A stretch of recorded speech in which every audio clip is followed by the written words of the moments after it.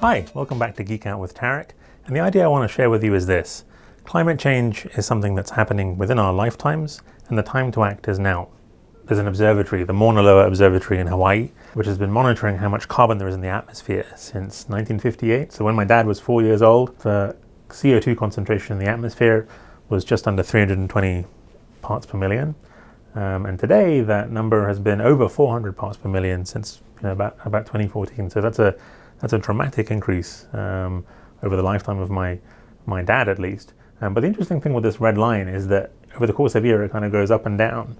And the reason it goes up and down is because that's literally the Earth breathing. So in the warmer months, the hotter months, trees, they suck carbon dioxide out of the atmosphere. So all the trees in the world are kind of sucking in the CO2.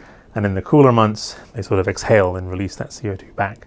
So while there is that seasonal variation, on average it sort of goes up over time. So why am I talking about this chart with 60 years of data? Well, the World Bank just released a report called Groundswell, which estimates that by 2050, climate change could cause internal migration for something like 140 million people. There's people who are displaced from climate hotspots within their country and have to migrate to other places to maintain their livelihoods. 2050 is not that far away. At the start of the Mauna Loa chart, my father was 4 years old. In 2050, I'll be the same age as my father is today. The time to act is now.